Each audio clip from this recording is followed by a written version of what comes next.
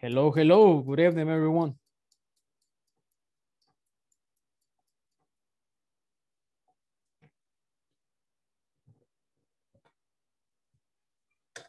Welcome back, Mr. Melendez.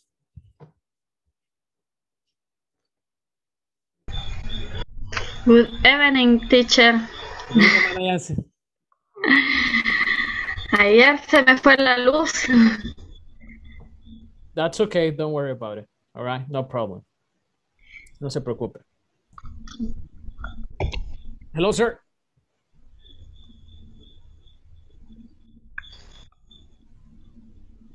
Friday.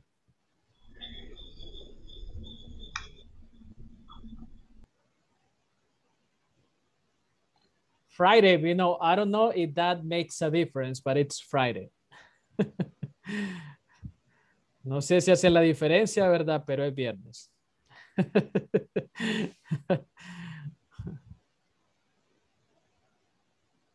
And then we have Floor. Welcome. Hi, teacher. Good evening. Good evening. So, Raúl, I cannot hear you.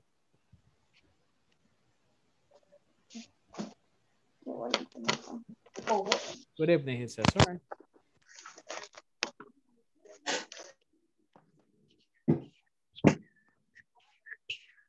Yeah. Yes, sir.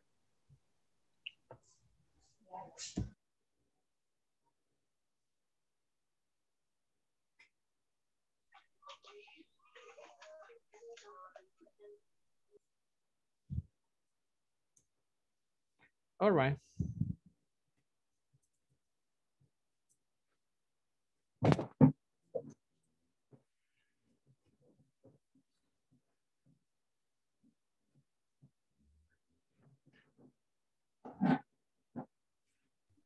Teacher, ya completé todas las de la plataforma. Everything. Sí. Nice. That's good. That's good. Thanks. Good evening. Good evening, sir. Yes, I can hear you. Yes, sir. Yes, okay. Yes.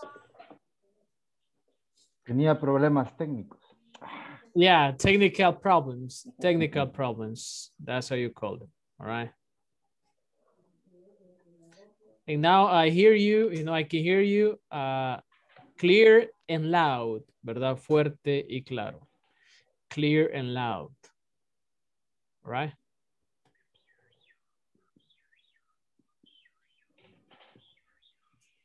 All right, so let's start then because we have to be punctual. I know it's Friday and based on my experience in these classes, yes, some people might be, you know, partying. That's why, no, just kidding. or, you know, or they take a plane. O agarraron, they take a plane, ¿verdad? O agarraron el avión. We're not destiny. We're not destiny, right? We're not destination. All right. I'm just kidding over there. So I'm sharing a screen right now. All right. And this is the last thing we did yesterday. So let me just 1 second over here.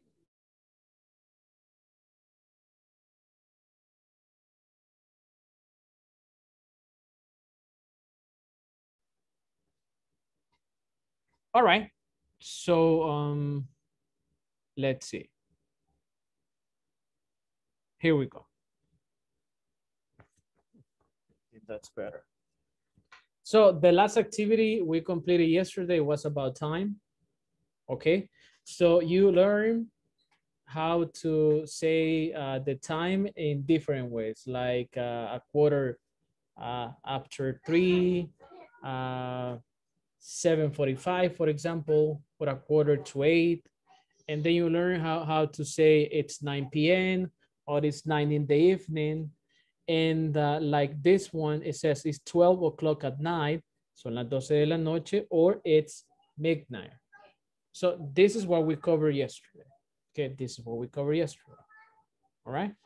And today we will continue talking about this, talking about time expressions, you will learn how to use on, in, and at.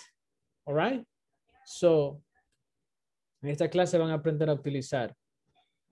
All right? In, on, at.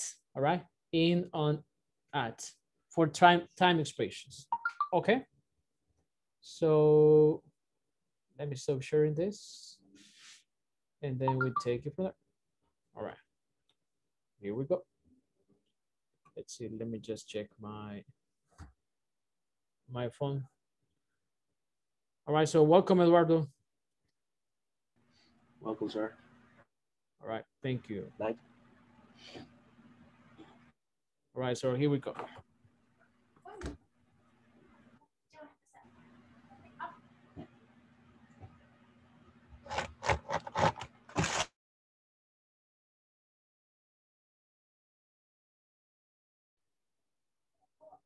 All right, so let's go ahead and start with the word of the night. And this is the one that I have for you this evening, everyone.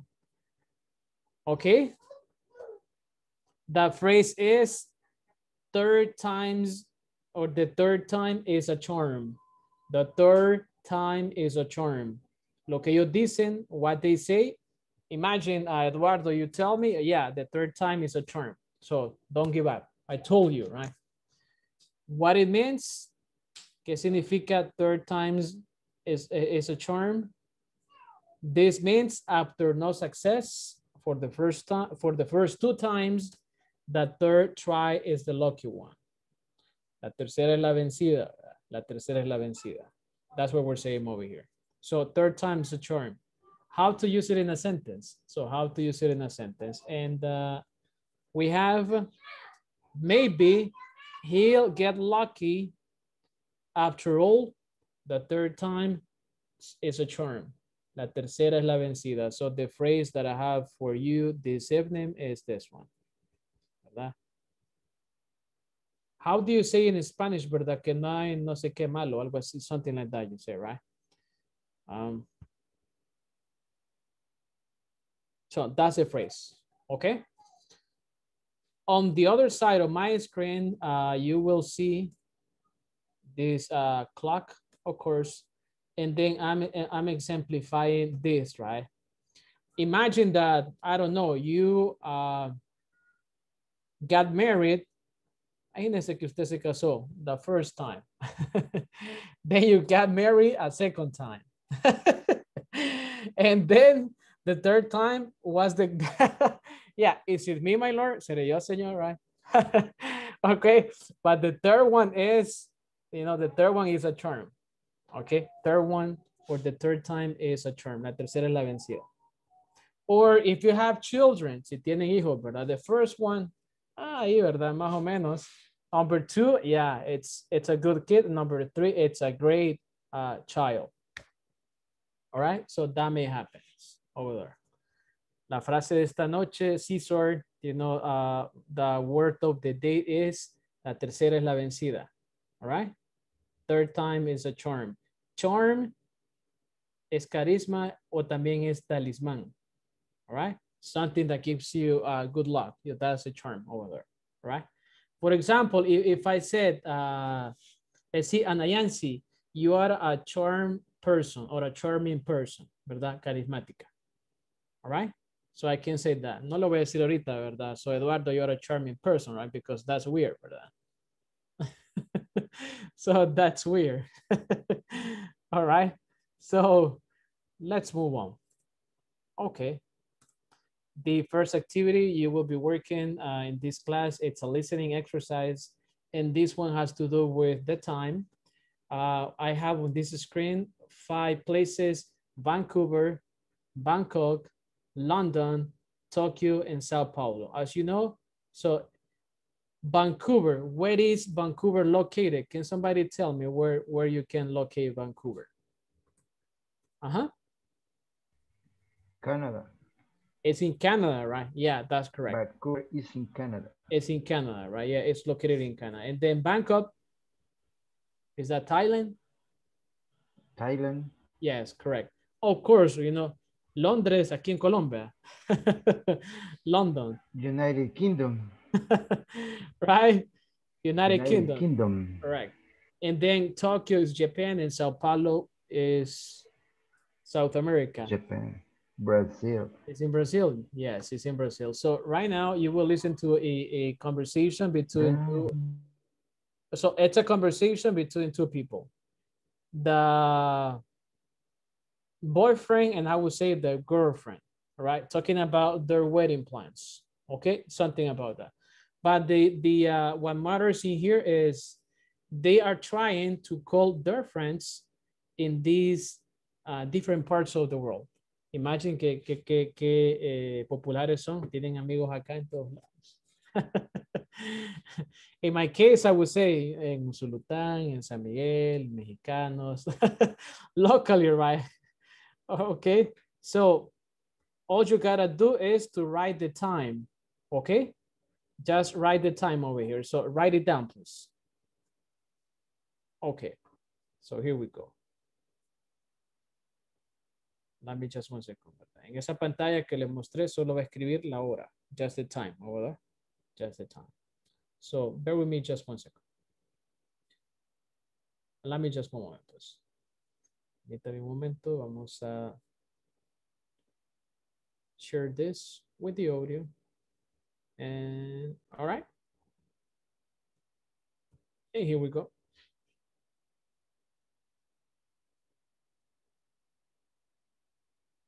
Okay, so I'm ready when you're ready. Yes? Let's do it. Yes? Le damos. All right, so let's roll the dice over here. All right, okay, here we go. Page 32, Exercise 4, Listening. It's 4 p.m. in Vancouver. Tracy and Eric are calling friends in different parts of the world. Listen. What time is it in these cities? What time is it now, Eric? It's 4 o'clock. Okay. It's 4 p.m. here in Vancouver, so it's 7 a.m. in Bangkok. I'm calling Permsock. Now? He's sleeping. Oh, you're right. Well, let's call your friend Ian. What time is it in London? It's 1 a.m. Oh, that's late. What time is it in Tokyo? 9 a.m. Great. I'm calling Mariko. Wait a minute. She's in Sao Paulo this week. Remember? Oh, right. Well, I have her phone number in Sao Paulo. What time is it there? It's 9 in the evening. She's probably watching television. So are you calling her? Sure. We have to tell someone we're getting married. All right. So that's it. Do you want to listen to it a second time? I mean, you let me know, please. Do you need to listen this a second time, or are we okay with this? Are you fine with this? So it's up to you. So let me know, please. So don't worry about that. Second time, or are we okay? All right. So thank you, Eduardo. Thanks for nodding your head. Okay. So here we go. And I know it's Friday. It's difficult to be here, but we'll do our best, you know, to keep this class, you know, as smooth as possible. All right. Page 32, Exercise 4, Listening. It's 4 p.m. in Vancouver. Tracy and Eric are calling friends in different parts of the world. Listen. What time is it in these cities? What time is it now, Eric? It's 4 o'clock. Okay. It's 4 p.m. here in Vancouver, so it's 7 a.m. in Bangkok. I'm calling Permsock. Now? He's sleeping. Oh, you're right. Well, let's call your friend Ian. What time is it in London? It's 1 a.m. Oh, that's late. What time is it in Tokyo? 9 a.m. Great. I'm calling Mariko. Wait a minute. She's in Sao Paulo this week. Remember? Oh, right. Well, I have her phone number in Sao Paulo. What time is it there? It's 9 in the evening. She's probably watching television. So are you calling her? Sure. We have to tell someone we're getting married. Okay. Nice. Now, let me ask over here. So let me ask you. Okay. All right, so welcome everybody. So I have Douglas, David, Claudia, Catherine, and Mr. Good evening. Good evening, sir. Okay, so this is what we're doing right now. So basically what you have to write is the date, I'm sorry, the time each person, must be in each city over there, right? So, the thing is that they're trying to call their friends, which are around the world in different cities like Vancouver, Canada, Bangkok, Thailand, London, United Kingdom, Tokyo, Japan, Sao Paulo, Brazil, as you know, right? And the reason is you're about to tell me. So what time is it in Bangkok? Let's see, Raul? 7 a.m. Yes. All right. And what is the friend? Let me ask you, what do you think the friend is doing right now? Like working? Sleeping. Sleeping, right? Correct. Yeah, sleeping, right? That's what they said. All right. So Eduardo, help us with London, please. What time is it there, sir?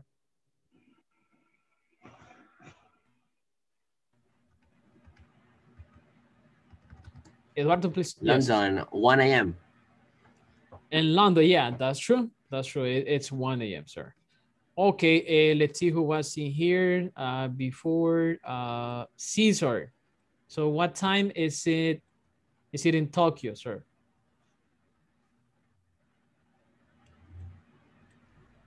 Then I am. 10 or 9? Excuse me. No, no, 10. All right, so I disagree with you, all right? So I disagree with you, but that's okay. I mean, that's okay. Yeah, you are close. You are close, right? Or pero esa hora ya se acabaron los desayunos, right? So, okay, so let me ask, who was over here? Flor, would you help us, please, with Tokyo? What time is it? Solo escuché 9, pero no sé si es. Yeah, 9 a.m. Yes, that's correct. Yeah. It's 9 a.m. And what about in Sao Paulo? It's 9 evening. It's 9 in the evening, correct. 9 p.m. Yes, that's true. That's true. So in Bangkok is, let's see, 7, right? 7. In London is it 9 over here? Let's see. It's 1. Okay. In Tokyo is 9. And in Sao Paulo is, but this is 9 a.m. and the other one is 9 p.m. So that's the main difference over there. Is that correct? Yes, it is, right? Okay, thank you. So let's keep moving over here. That was, let's say, like our warm-up. So yesterday I told you, so today, this is what this class, will be mainly about. De esto vamos a hablar en esta clase más que todo, okay? So, I think I sent this image to you through the chat. Creo que les mandé esta imagen ayer. If somebody can check it out and just let me know, please. I think yes. Yes, it is. I sent it around 10 p.m. last night. And I also sent this one, a second image, which is this one. Okay? So, but the first one that we're going to be looking at into would be this. All right. So be patient. This is just theory. So you don't really have to remember this. Okay. So, and just be patient, please. All right. So 1 second over here. Vamos a comenzar de izquierda a derecha, from the left to the right over there. Okay, from the most specific preposition of time, to the more, I would say, to the easiest one. All right. So if you just talk about, let's say time, you say at, okay? You say, what time do you wake up every day? And then you say, I wake up at 5, okay? What time do you, let's see, have a snack? ¿Verdad? Un bocadillo. What time do you eat a snack? At 10:30 a.m. Or what time do you wake up on Sundays? ¿A qué hora se levanta los domingos? At 10:30, ¿verdad? Si es que se levanta. All right. So, and so specific time, esto ya lo sabemos. You know this already. It's at. Utilizamos, ¿verdad? Luego, para frases específicas, you know, for specific phrases like at noon, que es a mediodía, at midnight, que es a medianoche, at dinner time, que es a la hora de cena, at bedtime, you know, a la hora de irse a dormir. As you can see, for specific times, ¿verdad? La hora del almuerzo, la hora de la cena, medianoche, midnight, dinner time, bedtime, etc. Okay? I think this is, like we said in Spanish, ¿verdad? Nuestro as bajo la manga o lo más confiable, ¿verdad? Okay. So at. And I think you don't have any problems with this. Obviously, there are some exceptions to the rule, ¿verdad? Hay unas excepciones por ahí. But now, let's take a look at the ones that will give you a headache. Y la forma en que yo los diferencio, or the way I distinguish this, let me just get, first of all, the month with this one, and then I will go with the days, all right? Y esto quizás sí se lo puede memorizar, so you can memorize this the following way. If you talk about month, meses, usted va a decir in, okay, in. ¿Cuándo es el último mes para pagar la renta here in El Salvador? When is the last month to pay the rent? I mean, the taxes here in El Salvador is in. Can somebody tell me?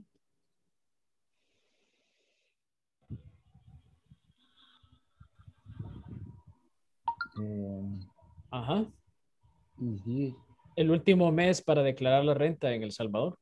April or April. It's on April, correct. Thank you, Cesar. April. So, learn or remember something that you can relate, you know, the preposition with. Lo que les digo es que relacionen un mes con la preposición, ¿verdad? Algo, ¿verdad? Algo en contexto para que no se nos olvide. Okay? For example, your month for your birthday, right? So, for example, in my case, I was born in May, ¿verdad? Nací en mayo. So, remember that. You say in May. If you only say the month, si solo dice el mes, va a decir in January, in February, etc., etc. ¿Cuándo le dan el aguinaldo? So, when do you get the yearly bonus? Yes? Uh-huh. Can somebody tell me? In December. Of course, right. Todos así, la gran sonrisa, ¿verdad? Pero lo entregamos. That's what happens, right? We just give it back. But that's okay. Solo pasa. Yes, at least we have it, you know, for some time.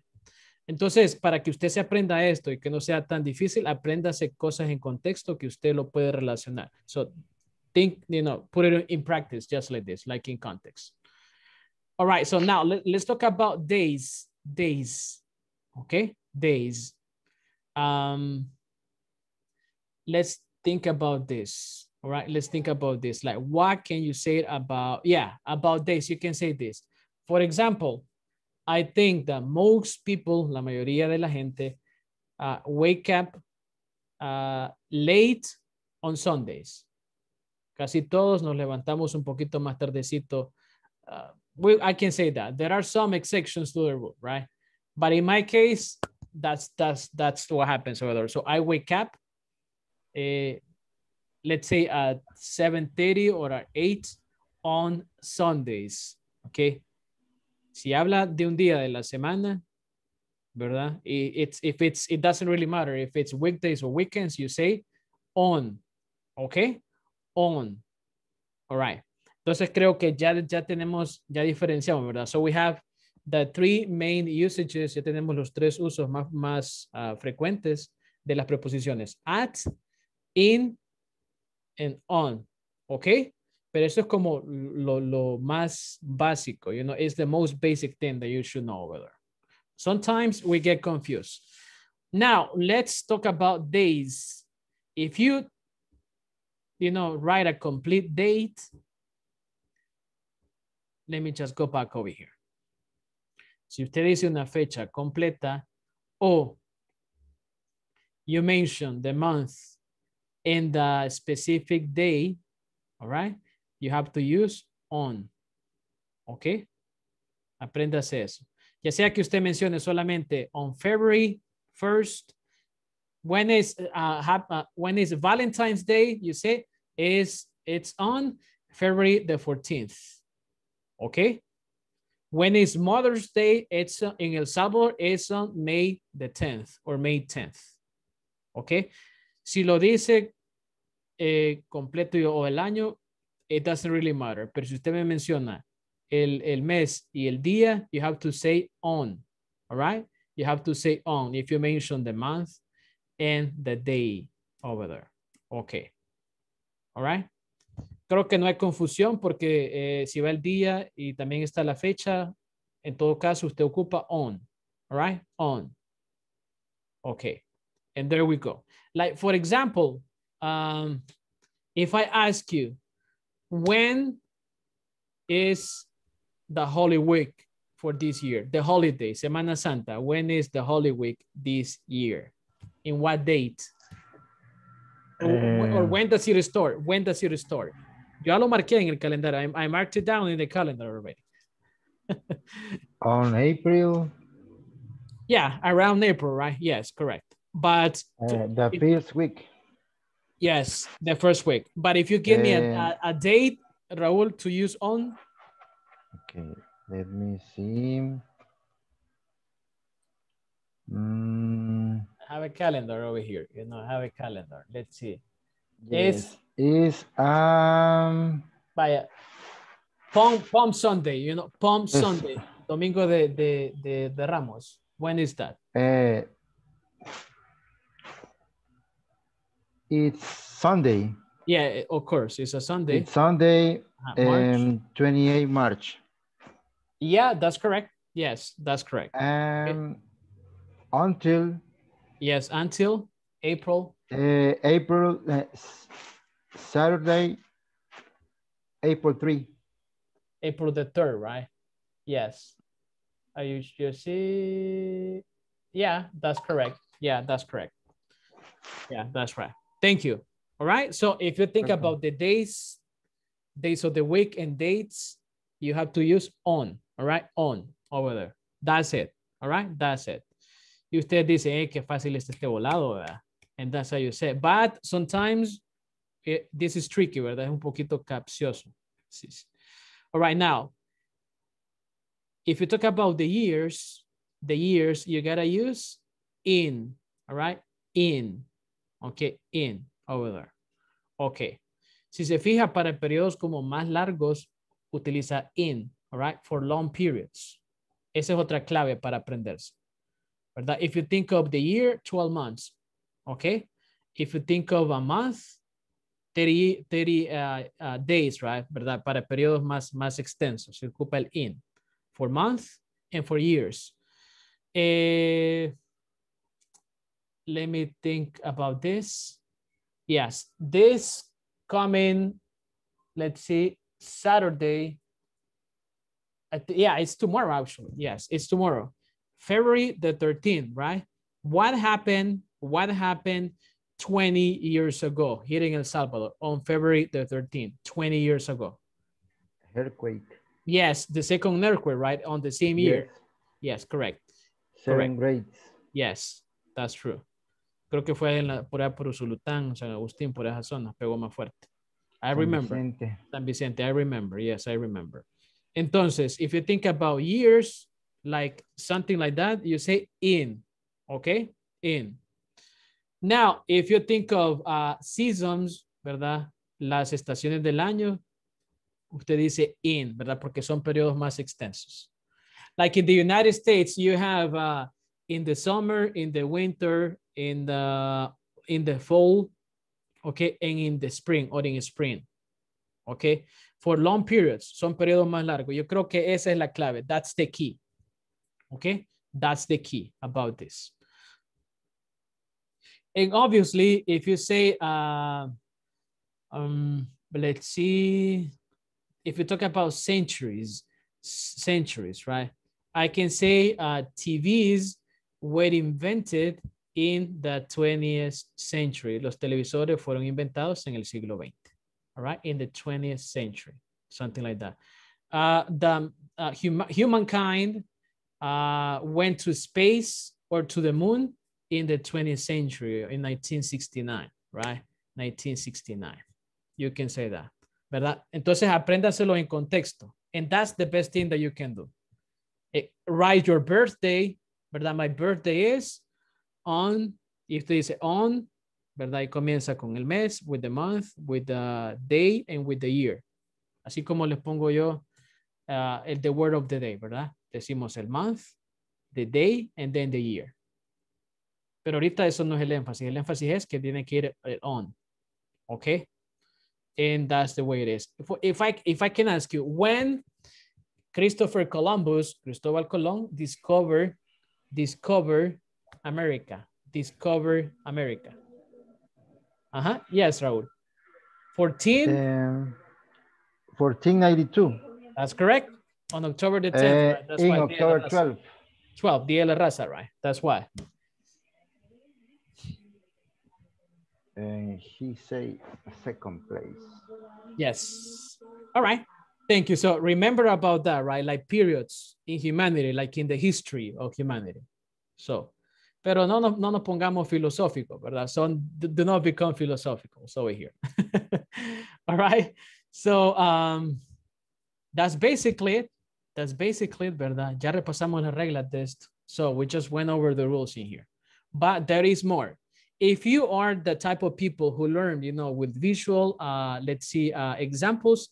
Si usted aprende, ¿verdad? Visualmente, let's see, the next slide is for you. La siguiente slide is for you, ¿verdad? Diapositiva. But first of all, let's take a look at this. En contexto, you know, in some sentences. Let me ask a feminine voice to help us read this. Okay, so let me just look. I think Claudia has been since early here. So Claudia, would you help us, please, to read examples 1 through 6, from 1 to 6 over here, these examples. I have a meeting at 9 a.m. Okay, thank you. The store closed at midnight. O no sé. Midnight. Midnight. Mm-hmm. We celebration Christmas in December. In December, yes. Thank you. There were 2 earthquakes or quakes. Earthquakes in, ¿qué sería? 2001. 2001. That's okay. Do you work on Saturday? Yeah, see, and Cesar will say yes, right? Okay. My birthday is on November the 20th. 20. Yeah, November 20th over there, right? Esas son oraciones al azar, ¿verdad? No crean, ¿verdad? Que aquí this is not personal, right? Okay. All right, so here we go. Now, if you think, you know, this is, let's see, you know, the use of this, es el uso. But if you think of the rule, like the formula, I want you to relate, let's see, the sentence to one of these. Are you talking about, let's see, a specific dates, all right? Or are you talking about, let's say, month or a precise time or a specific time? So in this case, the mic is open, el micrófono está abierto para que alguien me diga, vaya, number 1 is a specific time. Or number 2, it's a specific time or whatever. Number 3 is this and this, ¿verdad? Entonces, somebody please. A volunteer please over here. Que me diga, vaya, se utiliza at en la primera oración because it's a month, for example, ¿verdad? On the second one, we use in because it's a year, and so on, right? Entonces, si alguien para conceptualizar, you know, to contextualize this, and so we can move on the next page. Si alguien me dice, okay, vaya, in Spanish or English, that's okay. Si alguien se anima. Que me diga, so number one, it's time, right? So it's specific. Number two is, and then you say, yes? Yeah, okay, Rocio, thank you. Go ahead. Okay, in the first and the second sentence, the time is precise. Yes. But use expression at. Yes. And number 3 and number 4, the time is on the sentence is a long periods. Correct. And 5 and 6 hace referencia a días o fechas. Correct. Thank you. Yes, that's correct. And as you see, I try to organize this 2 examples, you know, for each time expression. Les puse 2 ejemplos de cada uno. Okay? So in that way, you relate it over there. Esto sí lo hice a propósito, ¿verdad? You see, at 9 a.m., at midnight. In December, okay, this is a month. In 2001, on Saturdays and on November 20th. Okay? So remember that. Terremoto, usted puede decir earthquake o puede decir quake, como lo que es el cereal, ¿verdad? Más o menos. Something like that. Like teacher, yeah. solo una pregunta. Yeah, that's true, right? está compartiendo pantalla. The Pilgrims. Perdón. Al parecer, sí, me parece que sí estoy compartiendo. Yes, right? A yes. mí no me parece. Let's see. Vamos a ver. Mr. Balta, ¿verdad? Usted me está preguntando, ¿verdad? Sí, teacher. Si gusta, no sé, vuelva, sálgase, you know, get out of the meeting and then get back. Okay. O refresque su internet, ¿verdad? Your internet, or whatever. But let's see. I'm going to stop. Let me stop sharing the screen. I'm going to share it back over here. Okay. Let's continue over here. Now, if you're a visual learner, this image is for you. Si es usted alguien que aprende visualmente, if you're a visual learner, this is for you. Hours, you say at 5 p.m., 12 o'clock, 7 a.m. Y quiero que también usted me acompañe with your microphone off, diciendo, ¿verdad? Las frases, ¿verdad? The same way I'm doing this. Like hours, we show at 5 p.m., at 12 o'clock, at 7 a.m. Everybody, please, with your microphone off, let's just try to do this practice, ¿verdad? Hagamos esa práctica, all right? So, here we go. So, hours at 5 p.m., at 12 o'clock, at 7 a.m. Days, on Friday, on my birthday, on May 7, 1964. Okay? For example, on my birthday, you can say, I eat cake, or I go out with my family on my birthday, ¿verdad? Yo salgo como fuera en mi cumpleaños, on my birthday, okay? In, you say in 2 weeks, in July, in May, in 1970, in 1981, in the 80s, right? Yes, in the 80s, right? Nice, like a program, un programa en la radio se llama Forever 80s, right? That's a great program, by the way. And in the 1800s, right? In the 1800s, en los 1800s, in the 1900s, in the 1600s, etc., etc. So that's what you say. On the left, tenemos a la izquierda in, decimos weeks, all right? And then month, we say in, right? Years, we say in. Decades, we say in, and then centuries, we say in. Entonces, long periods over here, aunque la semana no es tan larga, but sometimes you feel it that it's very long, right? La semana se siente larga, you know, you feel it long, right? A long week over there. Entonces, lo que les digo es lo siguiente. If you are the type of student who learns, by images, this is for you, right? Si usted aprende visualmente. By the way, this image is in the WhatsApp already. Esta imagen se las compartí ayer around 10 p.m. Okay, so you have it there. So let's continue. Now, is it time for you to practice? Is it time for you to practice? This is, okay, this exercise will be done in the breakout rooms. So right now, I'll be sending you into the breakout rooms and just pay attention to the instruction. Pongamos atención a la indicación. Dice, write the preposition of time for the following.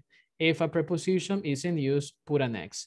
En este caso, como no es escrito, it's not a writing activity. For example, if on this one, let's say on number 8, no va ni in, ni on, ni at, solamente dice last summer, okay? And then let's say that I'm practicing with Miss Pimentel, I'm practicing with her, and ella va, digamos, okay, number 1. You say on Monday. Number 2, on yesterday, in yesterday. You don't say that, right? You leave it in blank, okay? Si no va, yes. In, on yesterday. Yes, pero lo que vamos a aprender de este ejercicio, ok, las excepciones a la regla. That's what we're going to learn. Okay. Okay. Okay, and it's okay. Usted le puede poner el on, el in, el at, como usted piense que es, but then I will give you the feedback, ¿verdad? These are the exceptions of the rule. Y esto usted va a decir, okay, no va ni in ni nada de eso. All right? So, and that's the point over there. Okay. For example, I can tell you, I posted the images of the time expressions yesterday. No tengo que utilizar el in, ni el on, ni el at. All right? So this is important, okay? Porque no quiero que usted se lleven la idea de que for long periods, ¿verdad? Como yesterday, no, que fue ayer y puede ser un día de la semana, va a ir el on. So we gotta be careful over here. So this is my point. Ese es mi punto, ¿verdad? En este momento. So this exercise is going to make you think. I'll be sending this in a second, but first of all, lo voy a poner en las breakout rooms. All right. Nice. Let's see. Here we go.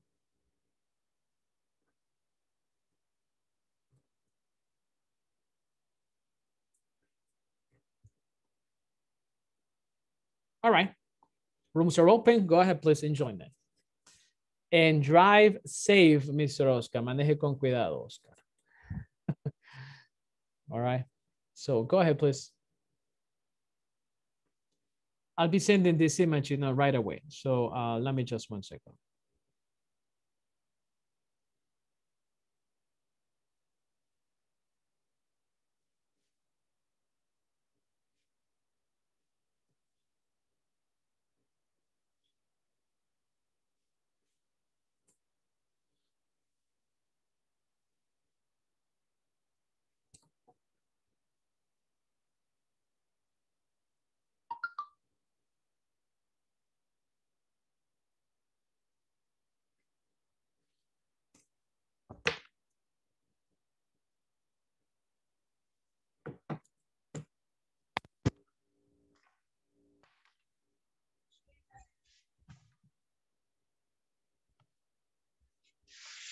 All right, so let's join the rooms, please. If you can, Douglas and Nelson and Catherine. Si no, ya vemos cómo hacemos. Okay, so Cesar and Salon. Okay, so César va con Douglas, y con usted, Catherine. Pero si no pueden conectarse, no hay problema. Yo mando a Douglas con alguien más. Okay. And I think that's what I'm gonna do. All right.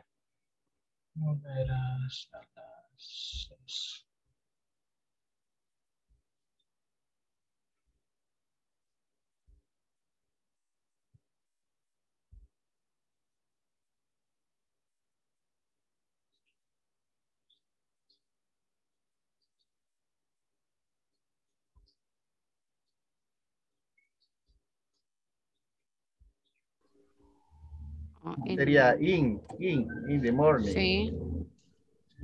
3 o'clock sería in the morning. At 3 o'clock.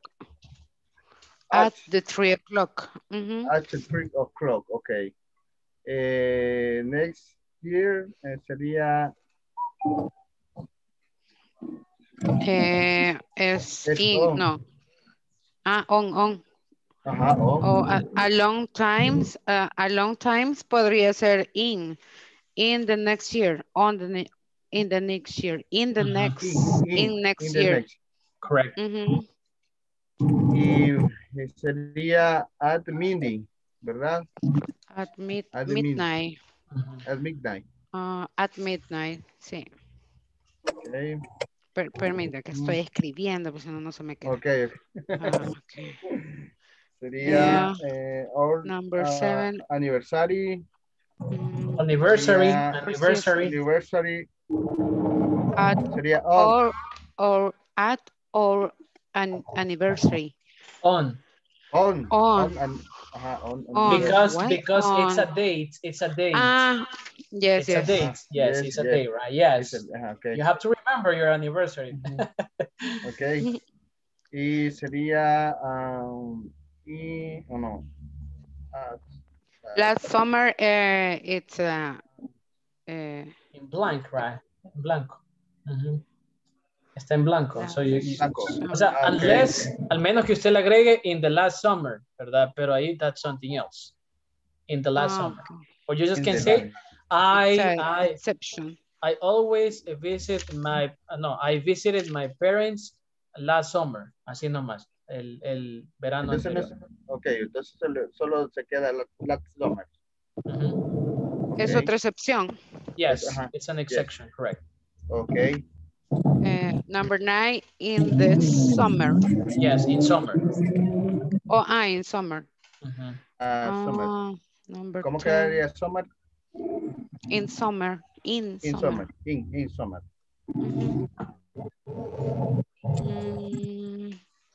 In March. Yes. Es on March o in March. El periodo es largo, así que tiene que ser in March, acuérdense. ¿Y si se pone on?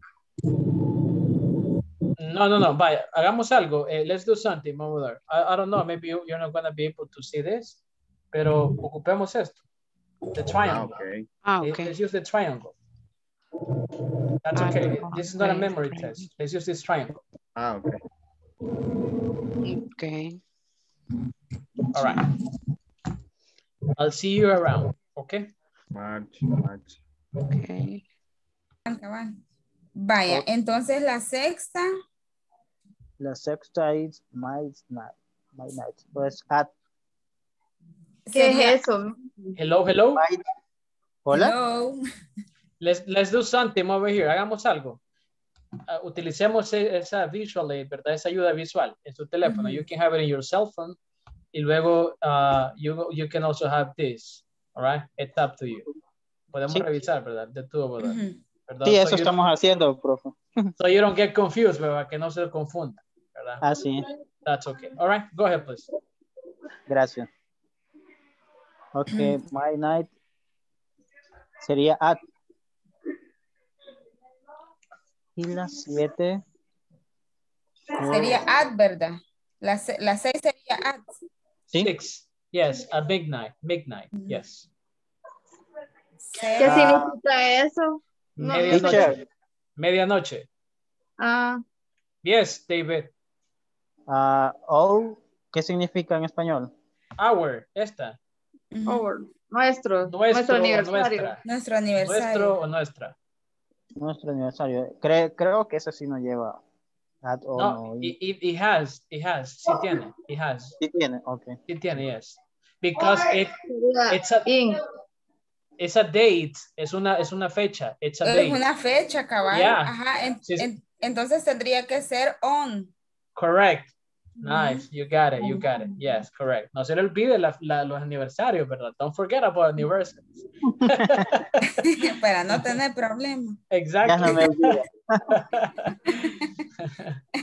Okay. Vale. Last summer. Sería in. Yeah, but in that case, you can leave it in blank. It's an exception, porque yo puedo decir, last year, el año pasado, I visité my parents, mis papás, last summer, I can say, el verano pasado. No digo in el verano, no digo en el verano, no. Puedo decir solamente in the last summer, ¿verdad? En el verano pasado. Okay. Okay, so in this one you can leave it in blank. Why? Porque la número 9 sí lo puede ocupar. La preposition, you can use a preposition over there. Porque no hay una palabra que antecede. So there's not a word before. Entonces esa es como la clave. Si tiene una palabra que le anteceda o que me dé. Ajá, tiene que detenerse a ver si aplica o no aplica. Por ejemplo, en our anniversary se aplica porque hace referencia a una fecha. Ok. Right? So, es un poco tricky, ¿verdad? Así como capcioso. Esto. Right? Okay. Summer. In summer. This one. March sería in. Correct. Correct. Vaya, le voy a dar una clave, ¿verdad? Para que se lo aprendan. Y esto obviamente usted se lo va a aprender con el tiempo. Ok, desde la semana, ok, si usted dice week, a partir de 7 días ya va a ocupar in. Ok. Ok, in the week you can say in January or in March, in 2021, in the 21st century, o sea, usted comienza con los días, con las semanas, meses, años, y de ahí usted ya. So think about that. Okay. El que entra en el in va a ser siempre el semanas, meses, años. Semanas, meses, años. Ok. Pero ya fechas específicas de un día, ¿verdad? O algo, un acontecimiento, con día y mes, una fecha, on. Y el día solito es on, ¿verdad? ¿Y cuál es la lógica? Porque la fecha contiene el día y contiene, ¿verdad? Bueno, la fecha, ¿verdad? En realidad, ¿verdad? Valga la redundancia. Ok. El mes, ¿verdad? El mes y el día es una fecha. Ok. So that's why we gotta be careful with her. All right, continue, please. Okay. All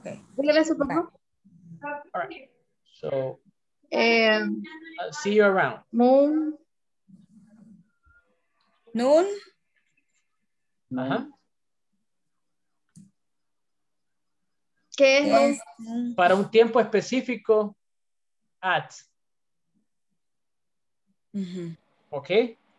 At noon and at midnight, que son como los opuestos, the opposites, ocupa el at. At midnight es medianoche, 12 de la medianoche. And at noon, 12 p.m. At. So, así me la aprendí yo, vea. Ok. So, see you around. Es un periodo largo. In the summer. In the summer. In the last summer. At the last summer. Yeah. Así estoy. March sería on, ¿verdad? Ay, se me fue, no tengo la imagen. Summer, esta summer, No sé si hay una diferencia last entre summer, last summer y summer. Yo creería que sí. All right, so may I interrupt you? May I jump in over here? Yes? Yes. Dele. Okay, thank you. In this case, last summer, you don't use anything because I can tell you I can tell you, I visited my parents last summer. That's it. You can. I went to Mexico last vacation.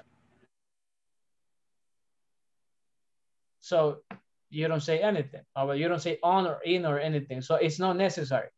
Okay? But you can say it's a very hot in summer. And it's a very cold in winter. O cae nieve, it snows in winter. All right? la cuestión está que nosotros utilizamos demasiado el THE, el, ¿verdad? De in the summer decimos, in the morning. Eso sí, sí, así tiene que ser. It has to be like that. All right? Okay. So what about number 2, Eduardo? Yesterday.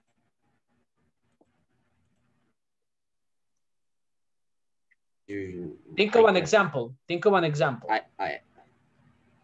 I have I went to the movies yesterday. I don't exactly. use it. Anything. Yeah, I don't have to use so exactly. You don't use anything over there. So you don't use in, on, or at. That's it. If you have any doubts, you know, which prepositional time, you know, can be used in a specific example, so try to think of the phrase in a sentence. All right? Pensemos en la frase en una oración. And that's the best way you can do it. Okay? Nice. Okay. Vaya. All right, so summer, March. Vaya, ¿cuál sería March? Bueno, sí podría ser on, vea. No, pero dice para días y para fecha. Pero fechas por días a la vez. En la parte del... All right, so can I help you?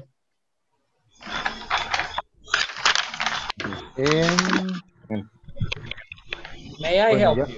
Ya marcamos las X. Nice, that's a great technique. Donde creemos que van. Pero estamos repasando donde irían los at, it, no, los at, in y los on. Ok. Entonces, en la número 10, creo que sí tiene razón Ana Yancy, debería ser on March. On number 10. Yes. Are you sure?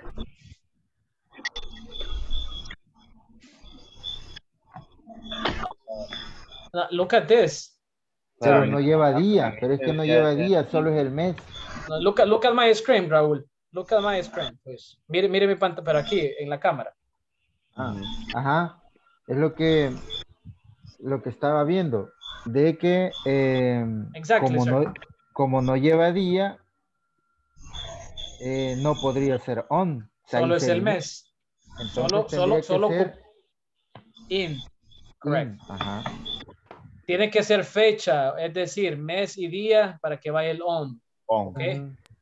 Si no, solamente dice in, right? Christmas is in December, right?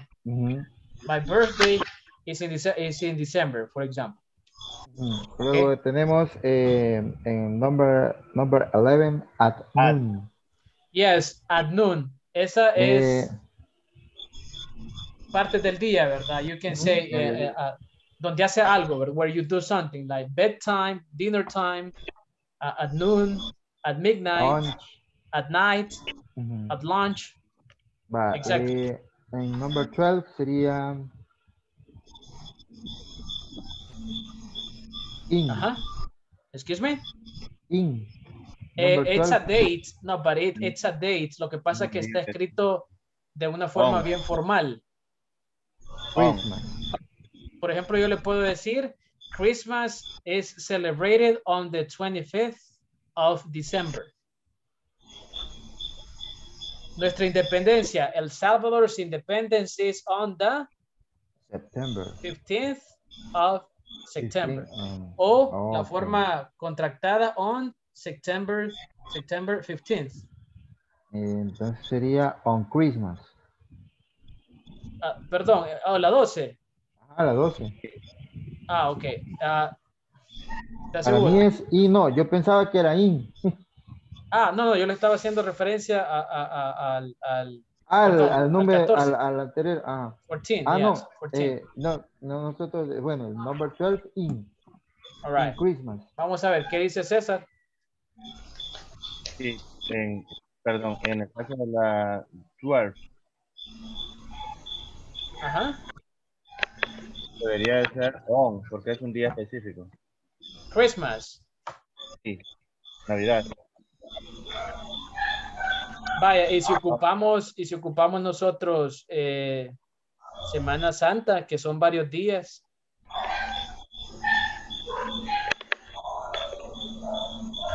It's a holidays. Ajá. In. Are you sure? No, but in this case it's on Christmas. You say on Christmas. On Christmas. That's what you say. It's on Christmas. ¿Verdad? It's on Christmas. ¿Verdad? Es algo dado, ¿verdad? Es algo, una fecha específica. So on Christmas. ¿Verdad? So that's why, right? And number 15, number 14, on. Sí, on. And number 15, X. X. 16. What is at? And 16 at. 17 at. 18 in the moment. Yeah, in the moment. Correct. Correct. It's an exception. Bien es in the moment. It's in the moment. Yes, it's in the moment. Okay. Ahora, 1994 es on. No. No, déjeme ver. In. In. 1994 is in. I will share with you the key of this. La clave. Desde semanas, es decir, weeks, months, and years, decades, centuries, whatever you want to use, you say in. Okay. Long periods. Desde la semana, ¿verdad? Okay. Y usted dice in the last week. Dice eso. Casi no se ocupa mucho. Pero en el mes, sí. In April, in January, in February, etc. Y luego va el año. In 1994 tenemos acá, in 2001, eso sí. Pero el día, the day, you have to say on. Eso sí tiene que estar claro, ¿verdad? On Monday, dice usted. Okay. Cuando, no sé, lavo el carro, when I watch the car, on Sunday, ¿verdad? When I go to church, never, right? On Sunday. Okay. So just to give you some examples, right? Okay. And 20 in the weekend. Yes, sir. Okay. But no, let's 21. See. In the weekend, over the weekend. Perdón, ¿en cuál están ahorita? No, but in this case, vaya, aquí se hace referencia a la semana o a más de 2 días. En este caso tiene que ser on the weekend. On. Sí, okay. Acuérdese, la clave es que diga week. Ahí, eso es todo. On. On okay. the week. On the weekend. Yes, on the weekend. On. All right. Okay. And 21 at. Evening. Yeah, in the evening, yes. In the evening. In the evening, ¿verdad? Sí. Decimos in the morning, in the afternoon, in the evening, y decimos at night. At night. Esa es la regla, la excepción a la regla, ¿verdad? At night. Okay. At night. All right, at night. Créame, esto se nos va a olvidar porque así pasa, pero usted va a recurrir a sus notas y va a decir, no, aquí, no como era. Ok, ya va a empezar. All right. Every day. X. Nothing. X. Every day, you don't say anything. You say, I take a shower every day. All right? Supposedly, right? Supuestamente. Twice. Twice, right? Okay. So let me give you 1 more minute and then we'll come back to the main session. All right? Okay. Here we go. 23.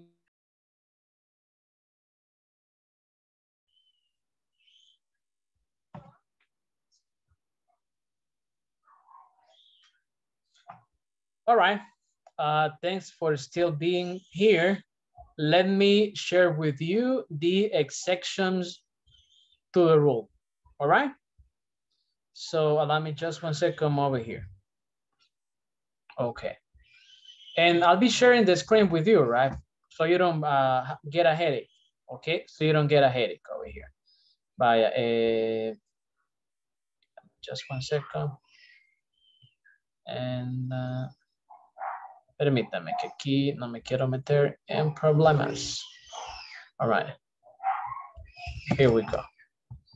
So I'm gonna share with you the answers of this exercise. There were 30 phrases, ¿verdad? Habían 30 frases. Entonces, vamos a ver si le pegó al jackpot, ¿verdad? Le pegó al gordo. Okay, so that's the idea. So that's me. Let me share the screen over here. And here we go. All right. And on the cell phone, all right, on the cell phone, I'll check the phrases over there. You check it out over there. Voy a revisar las frases on my cell phone and see, you know, what happens in there. Okay, here we go.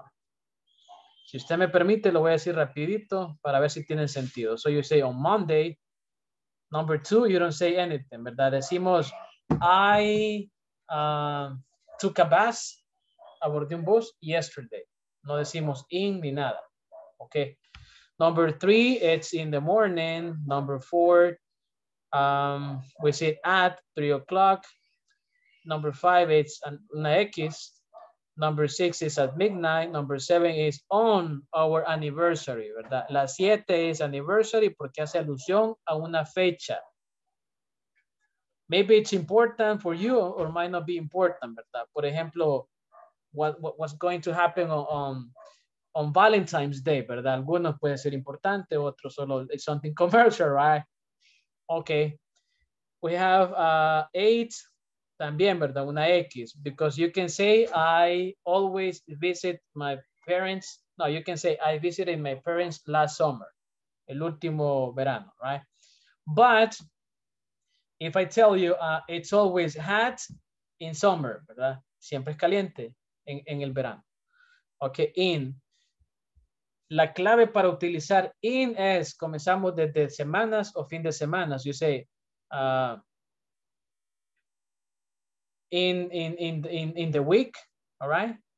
Puede decir usted, yo abordo el bus en la semana. So, I take the bus in the week, right?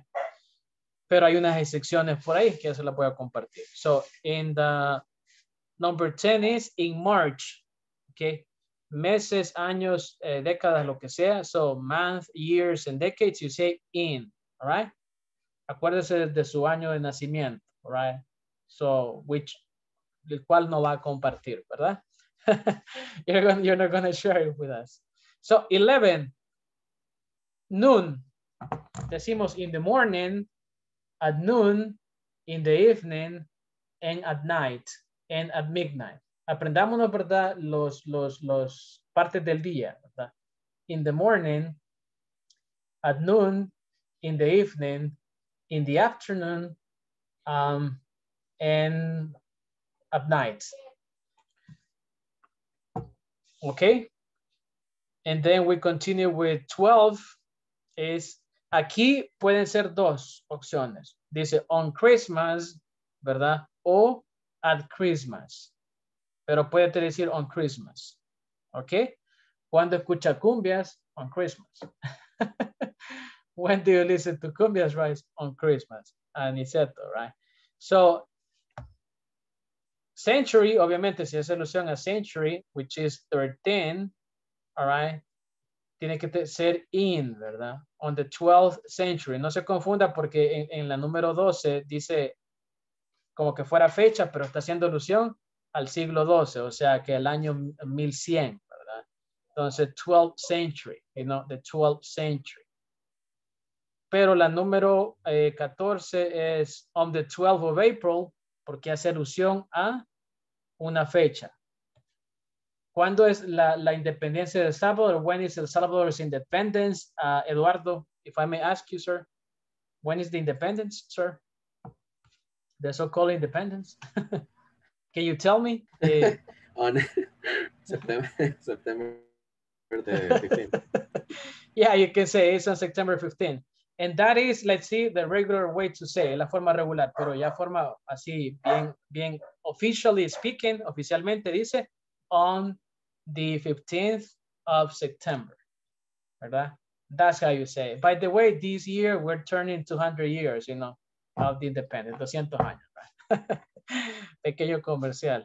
Then you say tomorrow, X, you know, X. You don't say that. So I see you tomorrow. We don't say I see you in tomorrow. No, you don't say that. Una hora at 11 at night, in the moment, in 1994, on the weekend, ¿verdad? On the weekend, on the weekend. Puede decir también at the weekend, but people will say in the weekend, ¿verdad? Como el cantante, right? Okay, like the singer. 21, in the evening, every day, you don't say anything over there. You say, I go to work every day, even though I don't like it, ¿verdad? Voy a trabajar aunque no quiera. So you say that, right? Sometimes. Okay, every day it's empty, ¿verdad? Solo, vacío.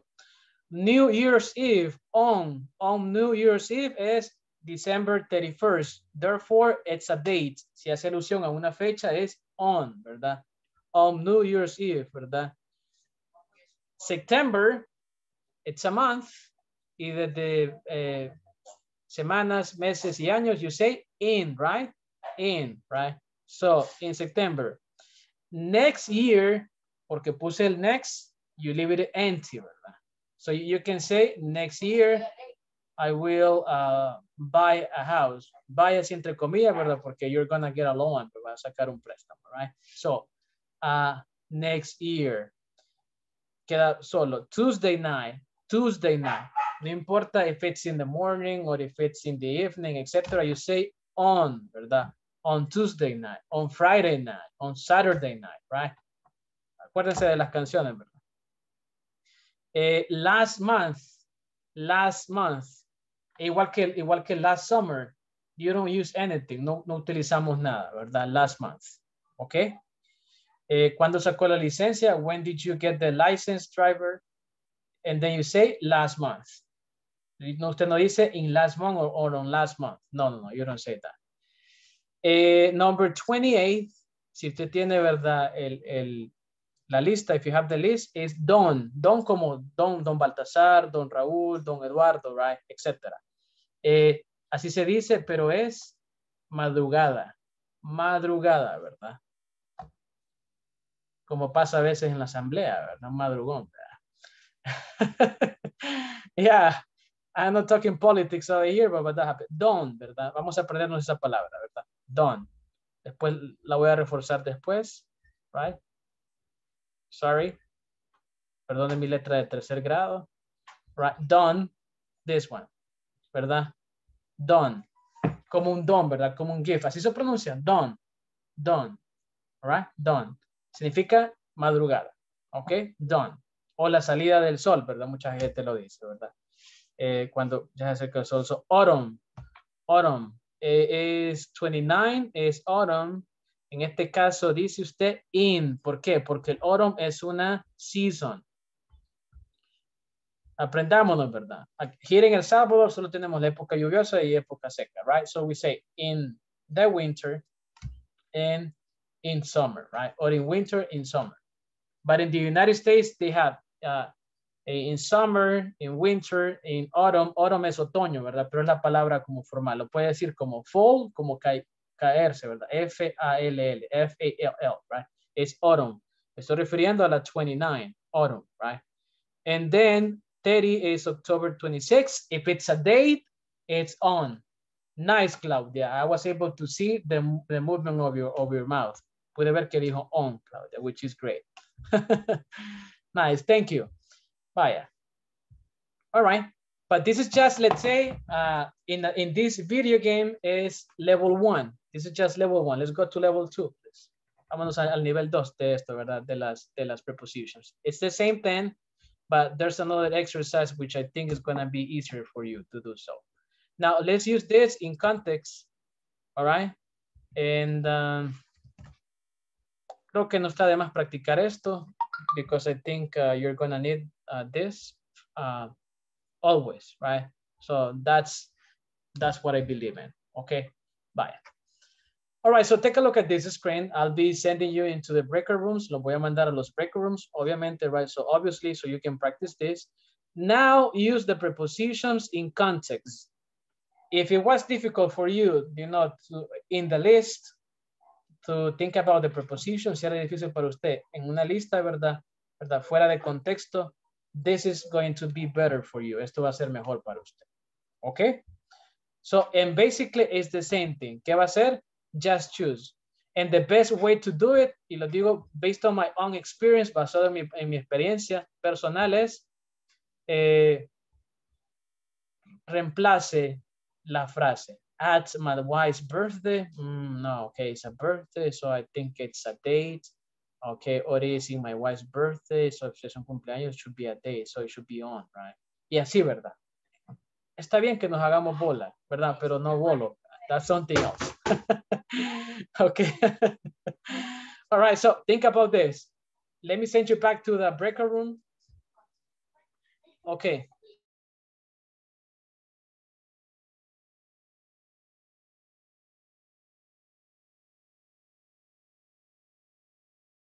All right, so I'll be sending you to the breaker room right now so you can practice the sentences, I mean, the time expressions in context. Lo voy a mandar a la breaker room so you can practice in context, okay? So, and here we go. All right, go ahead, please. The rooms are open and I'm sending the image to you in a second. Okay. Unámonos a los breaker rooms, please.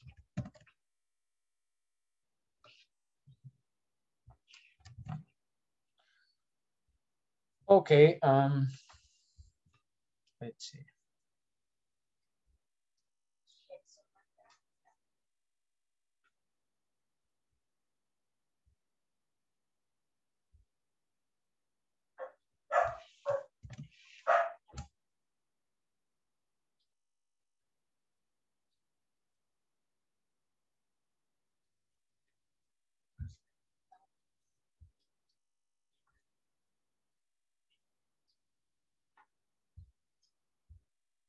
En la compu, ya voy a ver si puedo compartir la imagen.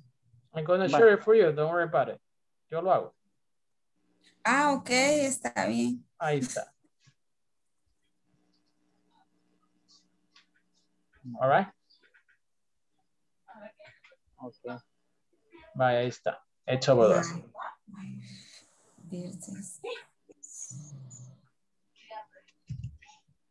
Esa sería...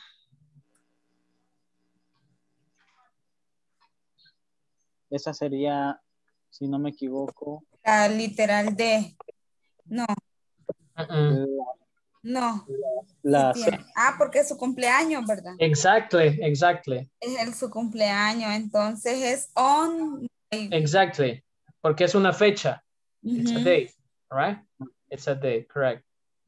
On my wife. Ok, en la 1. Teacher, voy conduciendo, solo voy a escuchar ahorita. That's okay. That's okay. Don't worry about it, sir. Cinderella's. Carriage. Es literal A. Change into a pumpkin at midnight. All right. But let's try to say, let's say the sentence o como usted les funcione mejor, ¿verdad? Decimos la respuesta y después practicamos, you know, the pronunciation. It's up to you. O de una sola vez, ¿verdad? Let's try to do it. It's up to you. All right? Okay. Continue, please. Sería, which shall we do at tonight? Go to a concert or see a movie? Which should we do? Which should we do? So, we do at. In that case, esa es una excepción, no decimos nada. Ah, okay. Okay. For example, I can tell you tonight is a great day. Is no, una frase mejor. I watched the TV tonight. ¿Ok? Miro la tele en la noche. ¿Verdad? Tonight, Miro esta la- noche. Esta noche. Tonight. Ah, ok. Tonight. Como que la palabra tú omite la at o Ajá. on, Exactly, entonces, exactly. Tonight. Ujú. Tonight. Esta noche significa. Ok. gracias. Ok. We can move it to a We house. can move it. Ok. Christmas. Christmas es... La 4 sería on. On Christmas. Ujú.